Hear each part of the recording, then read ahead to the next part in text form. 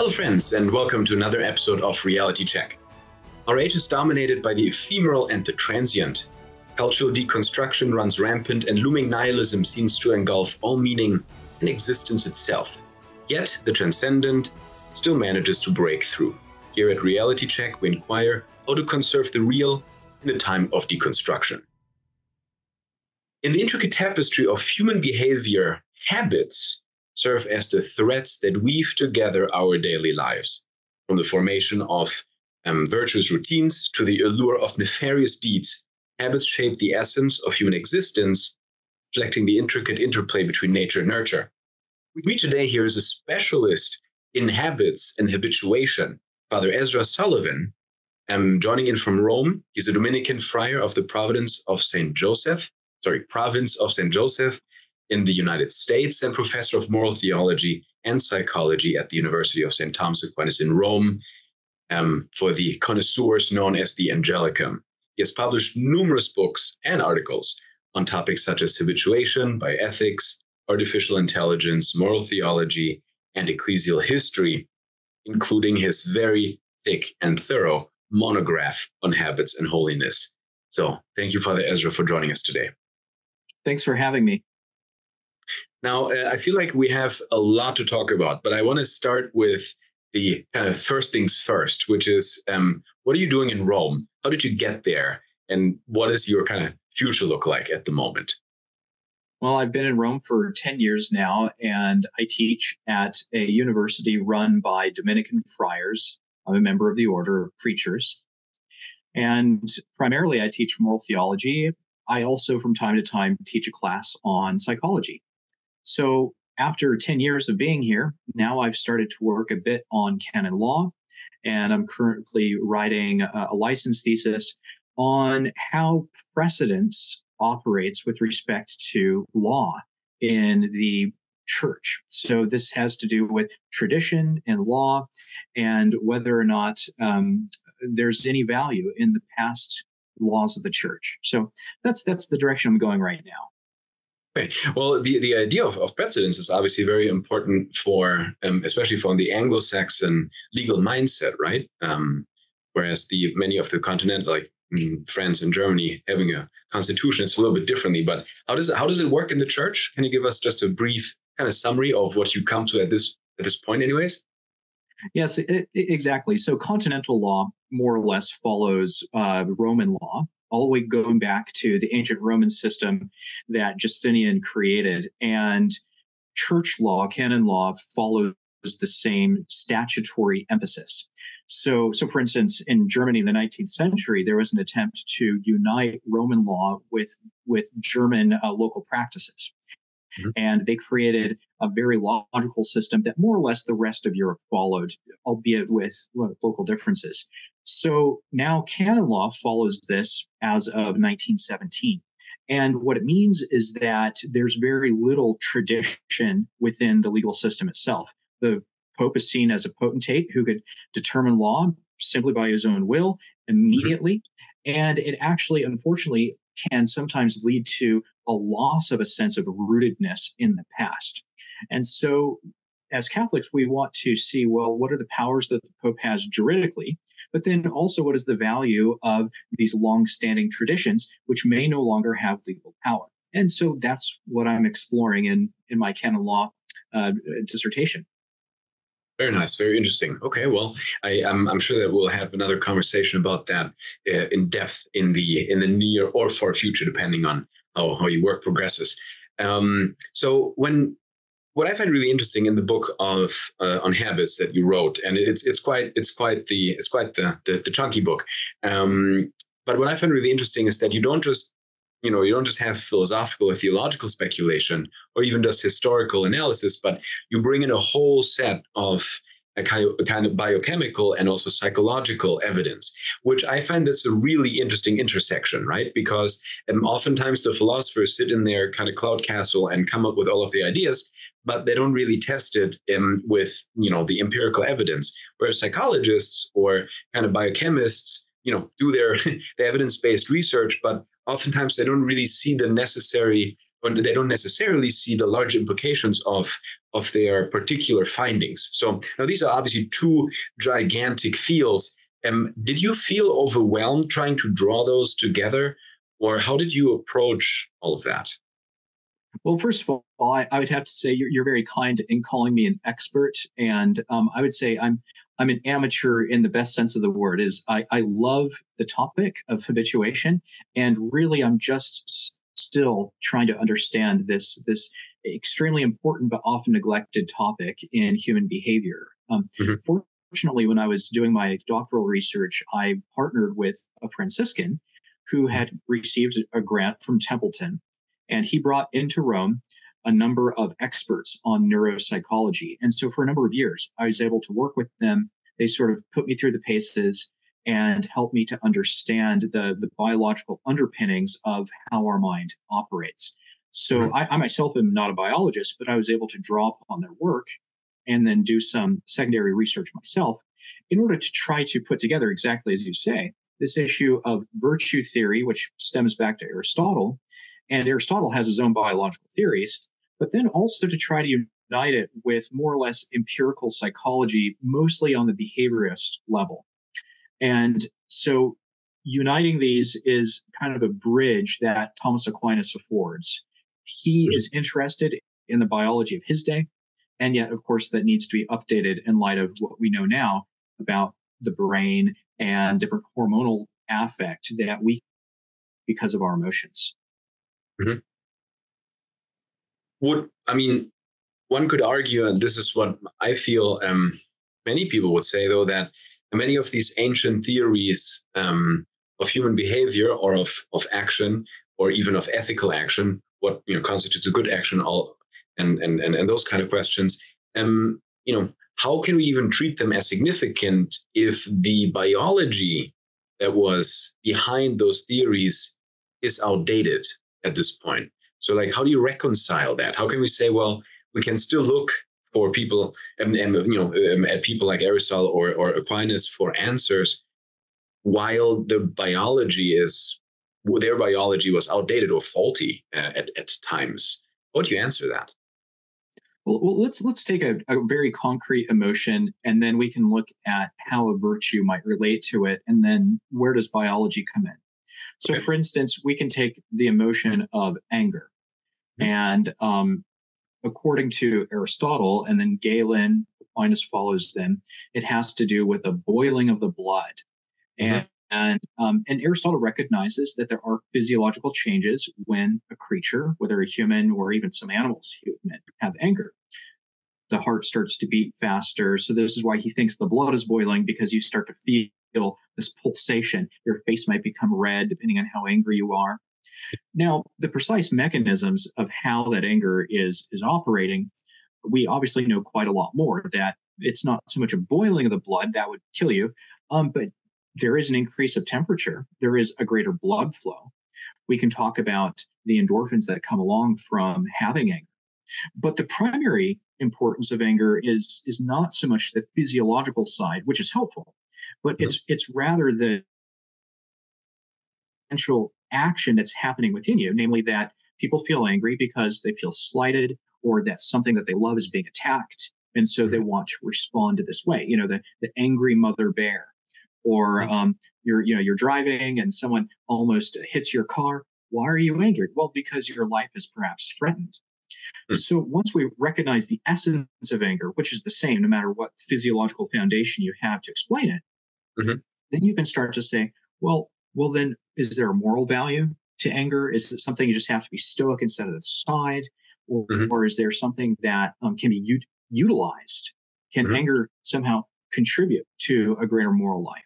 And these are questions that Aquinas deals with perhaps better than anybody else has ever written about them. And so what we want to do then is to say, well, operating on the biological level, there's this fundament. Anger does have to do with your physiology. And by understanding that, it's going to help you to know how to adjust your anger to calm it down. But the essence of the anger is something that can't be identified simply on the physiological scale. because the cause would be, as you said, for example, your reaction to something that has been said, or maybe a threat, or maybe some event where you encounter, well, a potential threat at least, right? So in traffic or something, or you see an injustice, I guess, right? Traffic, like traffic rage, right? You see an injustice happening, and so the let's say the immaterial cause is the response to that threat, right? Do I get this right? Yeah. You can say the efficient cause of anger is whatever the circumstances are. The material cause, in a way, is your physiognomy and how your body is responding to that perception of potential threat. But then the key is the formal cause, that which you perceive to be a threat to your life. And so the formal cause is, for human beings anyway, it's a psychological perception of danger that you then need to respond to. For animals, they estimate that there's a danger.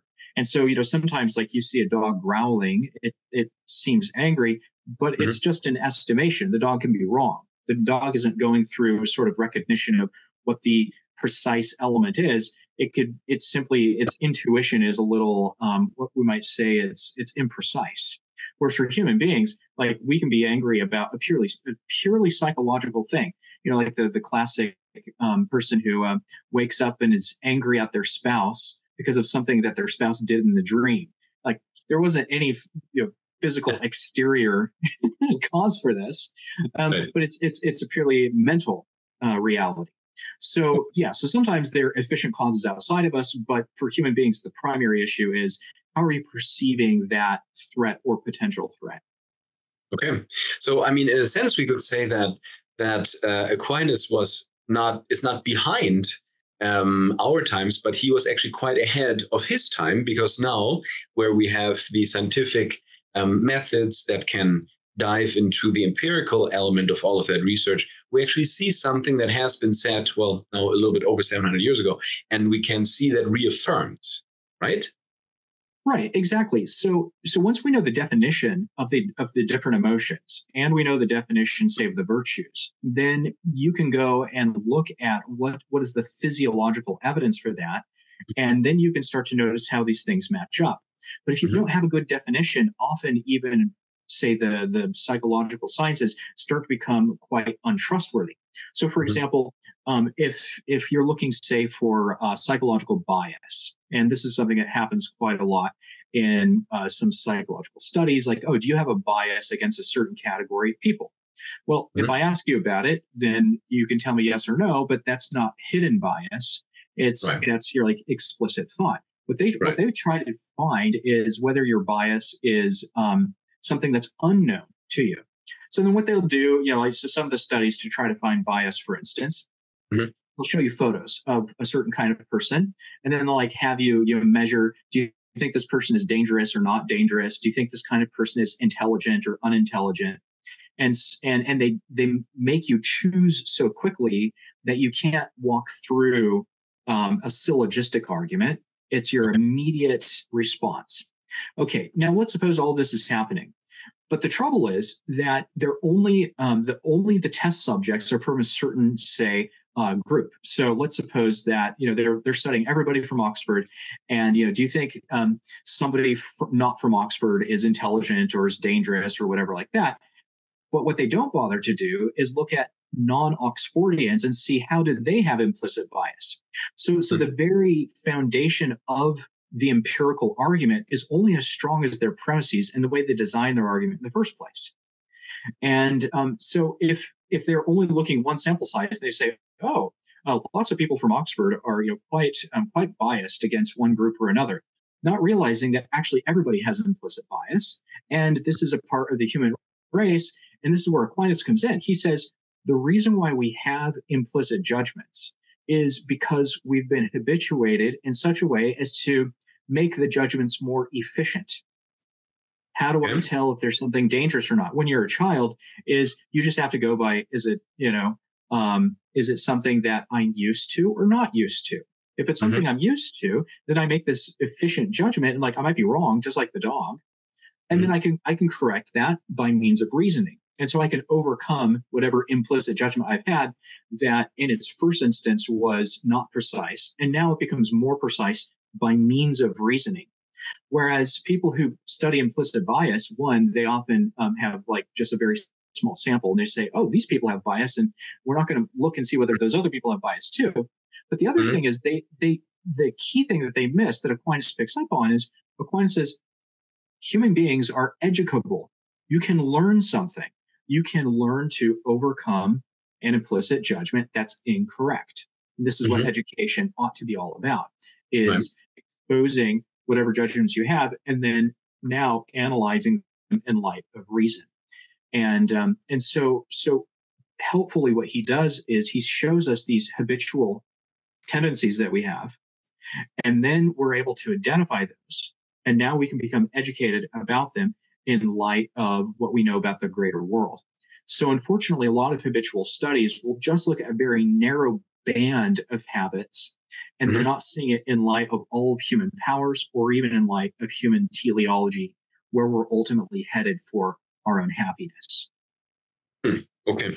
So then in this study of habits and in this formation of habits, I mean, I'm sure that there are good habits and bad habits, right? So because, I mean, first of all, what is a habit? Maybe we should start with that. What is a habit? How is a habit different from just an action, an act? Yeah, so a habit, the way that Aristotle would define it, and Aquinas would follow him, says that it is a quality that has been added to the human soul that inclines us toward some kind of act. And so this quality is stable. It's almost like a second nature. And it's impelling us to perform an action, although with conscious decision, you can choose to hold that habit back. So it's still within our power to correspond to the habit or not to correspond. But essentially, it's this quality of the soul inclining us in some direction. Okay. And it's a quality that we can add to our soul. That seems very strong to me. Well, so some habits, they will reside, as it were, in one of our lower powers. So for instance, you can have a habit of when you eat, you enjoy a certain kind of food. In fact, they've done studies. This is really interesting that children, when they're in the womb of their mother, if the mother eats a certain kind of food with regularity, after the child is born, then that child will like that kind of food. So they did one test group of mothers with carrots, and this mother, she was eating something like a kilo of carrots like every other day, just a huge amount of carrots. And after this infant, it was like soon after it was born, then they give it creamed carrots, and that infant loved it much more than the infant whose mother did not have carrots at all. They say, okay, so we're habituated from the womb physiologically towards some things. That's just the way it is, physiologically. But in order for the habit to become human, choice has to enter in. And now you have to choose to correspond to that habit. It becomes not just a physiological habit, it becomes a human habit. So unless your choice enters into that inclination, we would say, well, it's either an instinct if it's natural, it's physiological if you're born with it, or it's innate, but that doesn't make it a human habit per se. It still is on this lower level. Just like I can habituate a dog to, run after sheep or something like that, and that doesn't make it a human habit. It's still an instinctual. So it's kind of unreflected in a way, right? Yeah. Yeah. Okay. And so those habits, I mean, I assume we can talk about good habits and bad habits, right? So we can have inclinations towards good actions, and also, an inclination that brings us to repeatedly doing a good action, or maybe that our first thought goes into a positive way, or so that we see somebody trip on the street, then our reaction is not going to be, I'm reluctantly walking by because I don't want to be dealing with this nuisance right now. Or my first reaction could be, I must help this person, right? And I jump, to help them up, for example. But I'm sure that they can also be bad habits that I don't know, when I look at a beautiful woman and I kind of just think of her in a sexual way. right? Not seeing the person first, but seeing the attractiveness first, and maybe even reducing the person to attractiveness. So that would be a bad habit, I assume. And I mean, this is something that obviously by doing repeatedly will somehow leave a mark on us. Is that right? Yeah. So the way that Aquinas says to measure habits, the first way is according to nature. If the habit perfects your nature, if Mm-hmm. it helps you to be more human and Mm-hmm. to lead toward the end that human nature is directed, so toward happiness and ultimately toward beatitude, then it's Mm-hmm. a good habit. If the habit is somehow destructive of your nature, whether of a particular power or of your teleology as a whole, then it's going to be Mm-hmm. a bad habit. So he doesn't measure habits necessarily by their outcomes or by being in accord with some kind of positive human law. This is definitely not a Kantian idea of, Mm-hmm. oh, it's my good habit is to obey the law. Actually, what it is it's an interior principle, this quality that's expressing itself, that's creatively responding to these situations that perfects me, and it's going to perfect my neighbor according to our nature. So, okay, so an evil habit then, you perform one bad action, something that is contrary to the good of your nature in some way. You Mm-hmm. look at another person, and that other person, you're not seeing them in the fullness of their humanity. You're reducing them to an object. It's not just that violates some like external rule. It's that that's contrary to your own dignity because it actually is a limitation of your imagination. You're not even seeing this person as Mm-hmm. a wise person would see them within their whole human person as a whole. Mm-hmm. So, what that does, though, you do it one time, maybe it's a mistake, or maybe you're not thinking about it very much. You do that over and over again, your inclination will be to start to see people as objects and not as human persons. Mm-hmm. And then this actually starts to degrade your own dignity because now Sure. you're not even seeing truth or reality as it truly is. You're seeing within a narrow band of your own self-interest, and that actually leads to diminishment of your person. So each habit that we have, whether good or bad, ends up affecting us. I always like to use the image of gardening or a tree. Mm-hmm. That when a tree is small, it can be very flexible, and then as the tree grows, its branches will become more and more fixed because they're harder and harder to shape. Mm-hmm. And this is essentially what we're doing to ourselves: is we're shaping our own organic interior life. And if you perform a bad habit continually, it's going to twist the branches of your soul so it's no longer open to the light that Hmm. it should be. Okay. Okay, that is an interesting image indeed. Now, okay, the way that you explain it, I'm thinking if I can push back a little bit here, but the way that you explain it seems to be that in order to qualify and to discern between good habits and bad habits, the whole argument kind of hinges upon what human nature is. So, I mean, can we know what human nature is in essence? Well, not from empirical studies, no. The whole idea of behaviorist psychology is that you can predict people's behavior, you can manipulate people's behavior, and you don't Mm-hmm. even have to know anything about the human soul or Mm-hmm. what the human being is. Mm-hmm. So, behaviorist habituation has been employed in, for instance, the creation of the cell phone. That when they were designing, when Apple was originally designing this little glowing rectangle with little specks on it that you can push around with your finger, the whole idea was to make you addicted to it. And frankly, that is why now they're ubiquitous. That within a matter of 10 years of the cell phone existing, the smartphone, everybody in the world has one. People might not even have a house, but they have a smartphone. Right. Why? Because they understand the habituation that is involved with addiction.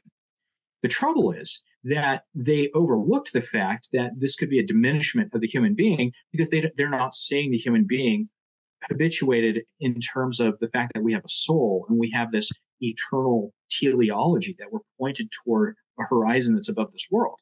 Mm-hmm. So it's true that in a certain respect, you can habituate yourself to some kinds of actions, But in a deeper respect, we would say that to have this interior principle that you yourself are responsible for, the one that dignifies yourself, you have to, as it were, be a cooperator in your own self-shaping.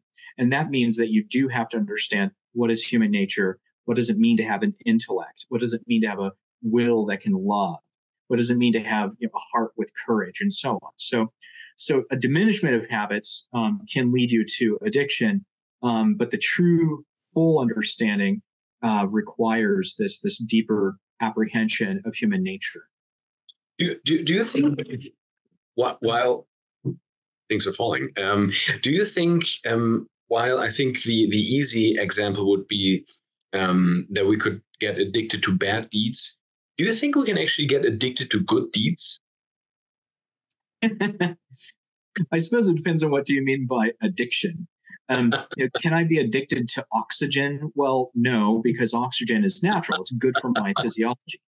But there's a very interesting thing that Aquinas says, and this is, you're touching on something very important. Namely, he says, as people become habituated to the good, it becomes more difficult for them to do something that's truly evil. Because when you're habituated to the good, it's natural. It's a natural expression of yourself. And habits are like second nature. And so someone who actually loves the good and finds joy in the good, like, okay, let's say that there's a married man, he loves his wife, and maybe from time to time they have little problems, but overall he still is in love with her after all of these years. It will be very difficult for him to cheat on her, compared to a man who doesn't love his wife, and he fights with her and he hates her and secretly fantasizes about stabbing her in the eyeball. Well, clearly the person who has the habitual love, it'll be much more difficult for him to overcome that love and to do something wicked contrary to his wife. And so this is where Aquinas is very wise in saying that not only is, say, addiction toward evil something that chains us up, he actually describes it as like a catena, a chain that goes around you. He says, but actually good habits are strengthening, and it becomes difficult to not have that strength. That's very interesting. Would you, so this brings up something. I mean, you obviously, you're Catholic priest, you're researching mostly in that realm, and you teach at a pontifical university. But I wonder, in your contact with the secular literature, did you encounter these kind of realizations that are like kind of on their own or standing on their own, and maybe, where you find the research that points towards this type of understanding of human nature and habituation, but that doesn't really know what to do with it? Or do you find that this is really just confined to, let's say, religious circles? What's your experience with that? Yeah, no, certainly there's been even popular books written about the addictive nature of, not just say drugs or something like that, but the internet or phones, technology. And often there's a very thin kind of anthropology. They have difficulty describing why this is a problem, but they recognize that for teenagers, for instance, to be on their cell phones for such a long time actually leads to smaller brains, fewer connections made between the cells of the brain. And then it's going to lead to long-term consequences in terms of the viability of them having jobs, of their interest in having friends, their ability to make like long-term emotional connections. So certainly there's a lot of recognition that addiction is problematic, but the explanation for why it's problematic and what mechanisms psychologically are going on, those often are, as it were, set to the side. It's a black box. We know if the input into the box is too much technology, the output is going to have all these negative consequences. But what's going inside the box? Well, often that's not explained. Very, very interesting. This reminds me of, and I don't know where I heard or read this, but the story of two children. One had very kind of intricate toys and a bunch of them, and another one, this is toddler age, and another one just had like a block of wood. And it ended up that the child with a block of wood had actually a much higher and more sophisticated, developed creativity. Well, because he had to make do with this block of wood, and this block of wood had to be everything. It had to be an airplane, it had to be a ship, it had to be a boat, it had to be a car. Whereas the child with all of the really elaborate toys was basically just consuming the already existing, kind of pluriform variety of toys, but therefore its own creativity was left shriveled, right? So I don't know, maybe it's comparable to that a little bit. But I like your black box idea. You're touching on something that Plato talks about when he talked about, he gave a parable about the danger of writing. And, there's this Egyptian parable that said people were worried that if you wrote down what you know, right, then it becomes exteriorized. Yeah. And the trouble is that you have exteriorized memory, which means I don't have to interiorize whatever that information was. And I'm not even having an interior insight anymore. Now it's contained in this exterior technology. And so the trouble with the computer, especially for infants, is it's an entirely exteriorized world. And so everything on the computer all that means is that the child can be passive with respect to all of that information, all of the engagement that's happening. It's created by many, many different intellects all at once. And so the child can simply absorb whatever that is. Whereas the block of wood, there's almost no information there that the child now has to respond by developing the synapses within his brain in order to make sense of what this block could be. And so this is always going to be a problem with information embedded exteriorly in technology, is that you have this laziness that the brain always is going to do, because you're like, well, efficiently, the brain always wants to choose the things that it doesn't have to do. You don't have to put a lot of work into it. So if the book contains the information, I don't have to know it. It's in the book. But the trouble is, if you're surrounded, well, here I am, surrounded by books, it can be a way actually to avoid interiorizing any of the information whatsoever. Now imagine you have an infinite library and all the books come alive and talk at you. Now you have the internet. And so what this leads to is the lack of development of synapses. You have smooth brains, people who are no longer learning at all. And all they're doing is they become, as it were, like a passive channel for what they've heard. So they're easily propagandized, and they have very little insight into the kinds of things that they're parroting. Yeah. No, it is so true. And I actually have this in a very small way, but I know this from personal experience. So when I try to come up, with things that I need to pick up at the shop after work, for example, and it's not a lot, it's maybe 5 or 6 things, but it's 5 or 6 things, right? And I try to memorize them throughout the day so that I remember, you kind of walk through, it's like, oh yeah, I need to pick up, dish soap and bananas and whatnot. And you remember them, then it is much easier actually to remember them. But when you write them down, I find at least when you write them down, then even the memory that you already had for most of the day until that point almost vanishes. And then you're in the shop, and without the little paper that you had written it down to, or whatever on your phone, I wouldn't be able to remember the 6 things. Whereas had I not written it down, well, I may or may not have forgotten one. So then I just buy 5 things, but nonetheless, those 5 things I would have remembered. So I've made this experience multiple times. Yeah. Yes. So what this is pointing to, I think, is that we know that the interiorization of a reality, it means more to us. And then you're thinking about it, you're using your imagination. Your imagination helps your memory. And so, say, going back to goodness for just a second, when people exteriorize goodness is a law that exists outside of me. When people have that kind of attitude, they're not, as it were, it's not impressed upon their soul, right? And so goodness just becomes like this thing that I can forget because it's already written down somewhere. It's contained in some book or some law. Civilization requires this of me, but now it's not written on my heart. Whereas the habituation is, it becomes a part of who I am. It's so much a part of me that it's within my memory and imagination and hopefully my will. And so it's the humanization or the incarnation of that reality that now persists in a spiritual way within me. Fascinating. It kind of makes you frightened living in the modern era, I must say. But that's a different question. Now, it does lead us very neatly over to a second field of research that you have done, and that I think is very, very fascinating in this regard. And this is the whole question of AI. Now, I feel like you have a very peculiar angle at looking at AI. But maybe first, I do want to ask, how did you get interested in AI? Was that one of those things that you had to do because somebody told you to, or was this something that you found intrinsically fascinating?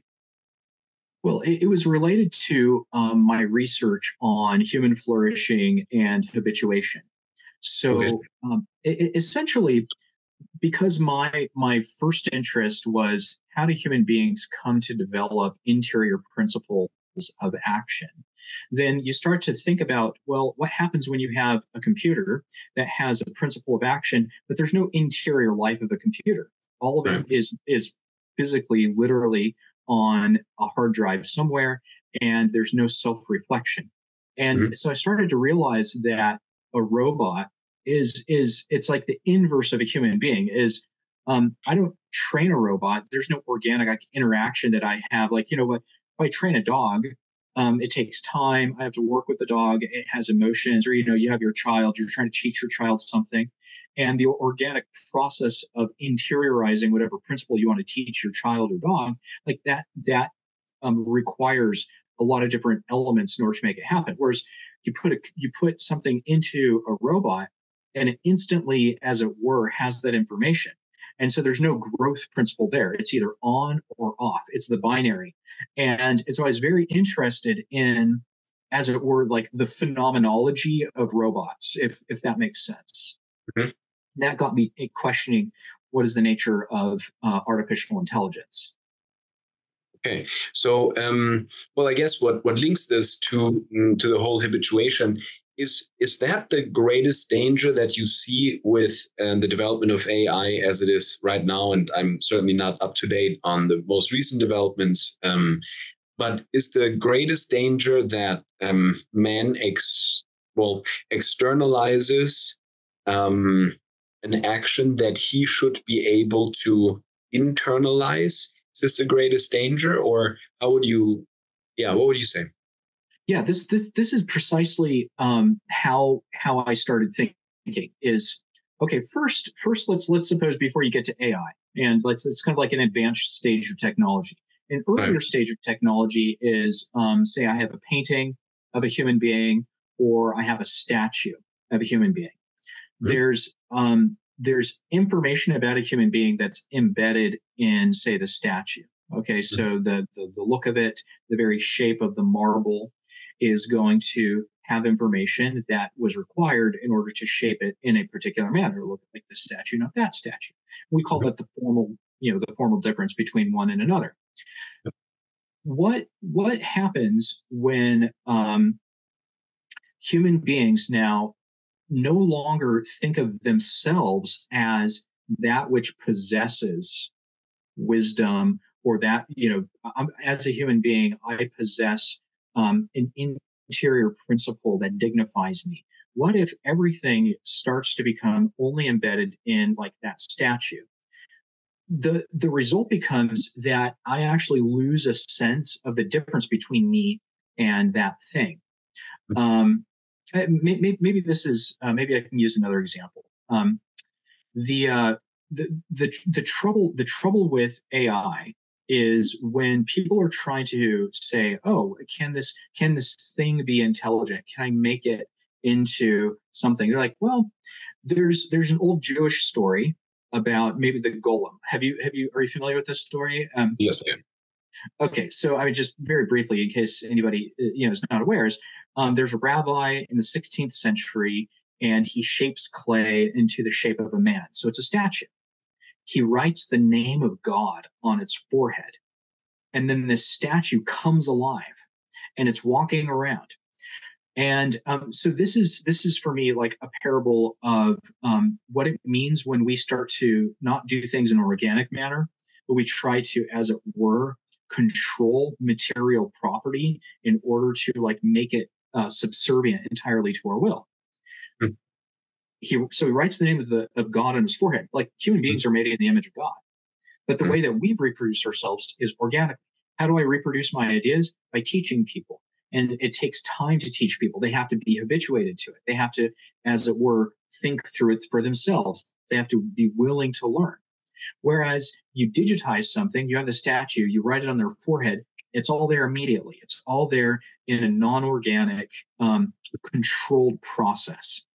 Well, the end of the story of the golem is that this statue now, with the name of God on its forehead, it starts to rampage the local village where the Jewish people lived and starts to kill everybody. Why? Well, because there's a sense in which a false human being is always a challenge to organic human beings. That even if it's not like an actual Terminator situation, what it does is it challenges our humanity, because we start to forget, like, well, what is the real human being made in the image of God that takes time to grow to, from 9 months in the womb to years of education and lots of annoying behaviors until it becomes like an adult you can have a rational conversation with. Like all of that is embedded in the difficulty of being human. And that's part of how we become human, is by treating children in a humane way. Whereas what this is a fully formed man that now in this digital process gains its own power. It itself never learned. It is simply given this power. And so what that does, though, is that disempowers us, because it makes us forget our own organic nature. So anyway, it's kind of a complex series of concepts that overlap. The result, though, of the rampaging golem is that eventually what they have to do is chop its head off and then wipe away the name of God on its forehead. And this, to me, is recognizing that AI is never human. And so, like, how do we overcome the challenges of these false beings of reason? Is to, in a way, we have to undermine their humanity. We have to say, ChatGPT is never going to be human, no matter how well you make an AI digital creation of a photo or of a video or of music. Ultimately, we don't want to be seductively brought into this relationship with this digital world in a way that obscures our humanity, because it will be a challenge. Because then we start to think, well, I don't have to listen to any human composer. I can just listen to AI. I don't have to interact with a human being, with Jan Bentz. I can just have my digital friend. And then suddenly your humanity is entirely lost. Yeah. I think the Golem is actually, it's a great example. It's a story that has been told in many different ways, but it's actually, it's a theme, right? The artificial human being is a theme. So you have it a little bit in Frankenstein as well, but then also, and this is more close to the Golem story, in Goethe's Faust, right? Who tries to make the homunculus. And so it's interesting how, especially in the like the age of enlightenment, or the aftermath of the age of enlightenment, these stories were actually, it was a repeated theme, right? It was a thematic idea, and I feel that even with the early kind of Isaac Asimov science fiction, it kind of reappears, but now because our technology is actually so advanced, we give ourselves the illusion that now it becomes reality. And I always find this interconnected, I don't know what you would call it, like this interconnected self-fulfilling prophecy, so fascinating, right? And you can see this with so much of modern inventions, right? And I'm thinking of like the Elon Musk stuff. It always starts with this super high gloss, shiny, video of this amazing, I don't know, what is it, the bullet, the speed bullet, that super fast underground train, right? And it looks really cool and it sounds really cool, and you've seen it in movies, right? So wow, this is just the next step.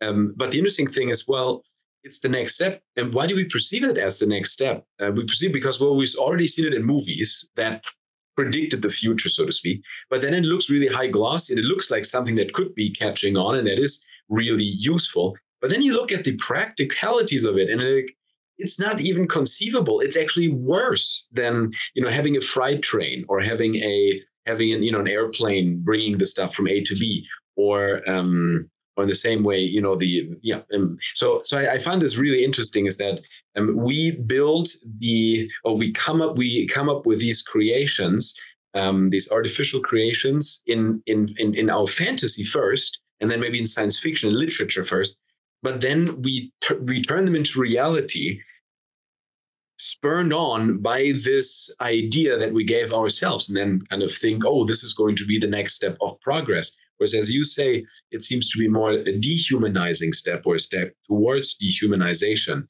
But I guess the illusion of the robots being so intelligent, because they're so sophisticated, the illusion is there, and it is much stronger, obviously, now than it would be during Goethe's time, or during, when the Golem was written, or Frankenstein. I don't know. Does this make sense? Yeah. I think that the myth of progress is predicated on the myth of materialism. And so definitely there's material progress in the sense that you can go from a steam engine to an engine that runs off of gasoline, and now maybe to an electric engine or something like this. And each one is building upon the insights, engineering wise, of the previous version. So that's true progress in a material sense. But that's not progress in the deepest sense for humanity, which is a deepening of each individual's virtue. And so progress for humanity is always on the individual scale. It's not as if, as a society, each society can become more and more virtuous. In fact, whenever people thought that, then suddenly a world war arises, or a great catastrophe challenges everybody's virtue, or perhaps there's going to be like this mass genocide. And so whenever something like this arises, it shows that progress has to be on an individual scale, that your own virtue has to increase in light of your relationship with God. And this notion that material progress and societal virtuous progress go hand in hand, I think more or less we're in the postmodern stage where people are sort of suspicious about this kind of story.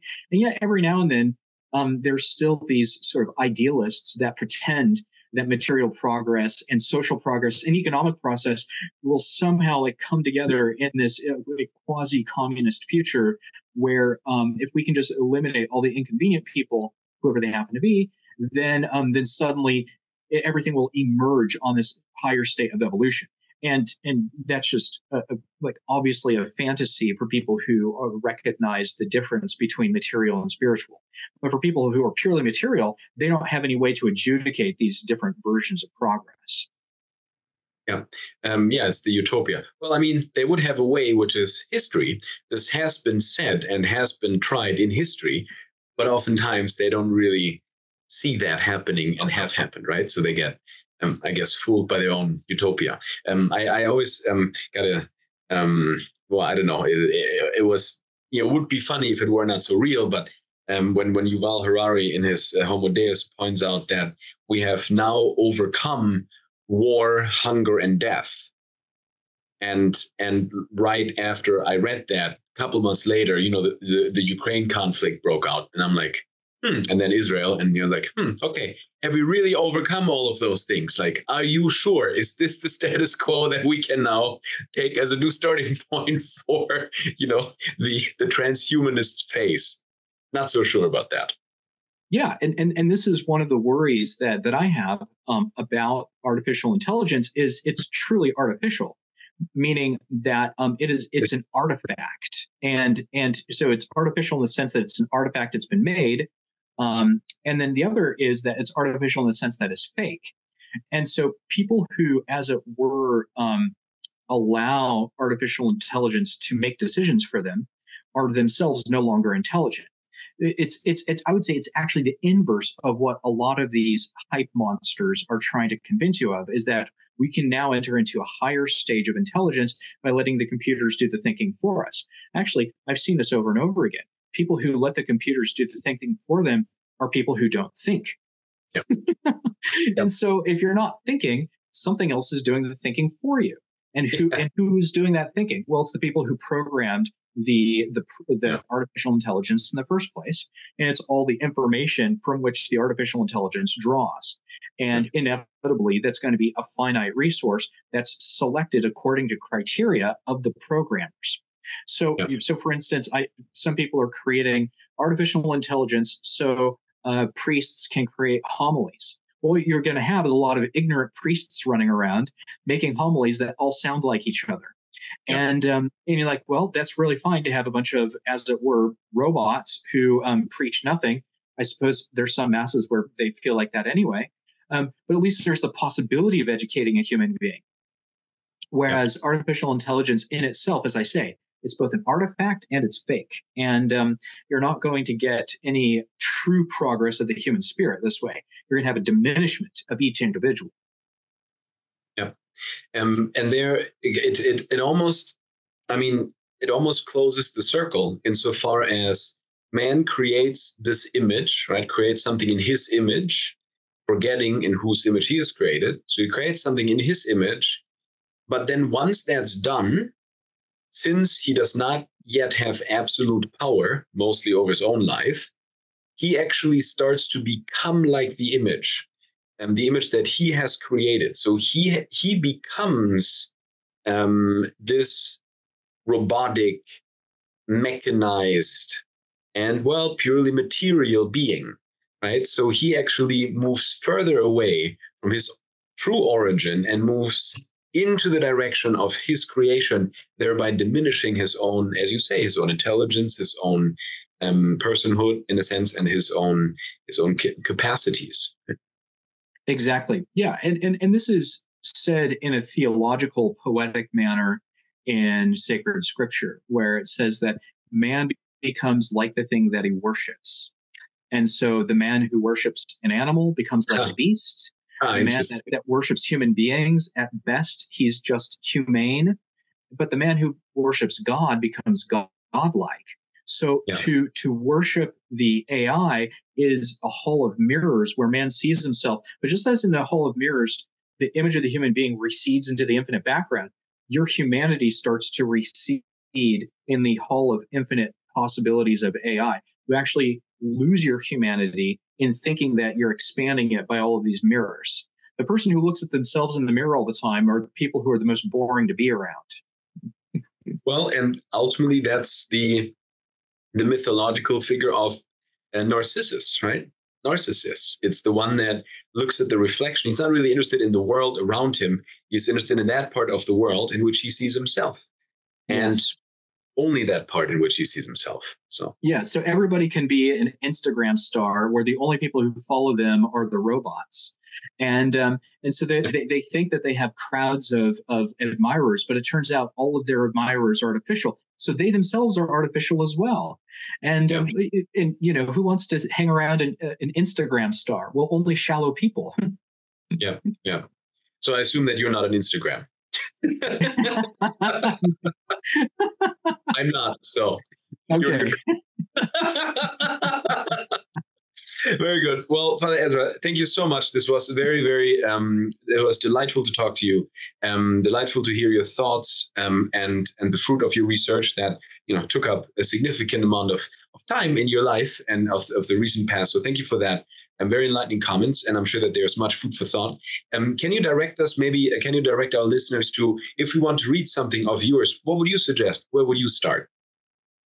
I have a popular book on habits called Heroic Habits, and that's a good place to start. So I try to bring in as much scholarly material as I can, but that's all in the end notes. That's not even within the text. Very accessible, lots of charts, and it kind of gives an overview of the thought of Thomas Aquinas in light of modern biological psychology. So that would be the place to start. Heroic Habits. Wonderful. Well, I would encourage everybody to do that, and I will do that myself because that's a book that I don't have of yours yet. So, so your publisher will be very happy. Thank you, Father Ezra, for being with us, and I hope to speak with you again in the future. And you take care, and all the best for your work. Thank you. Thanks for having me.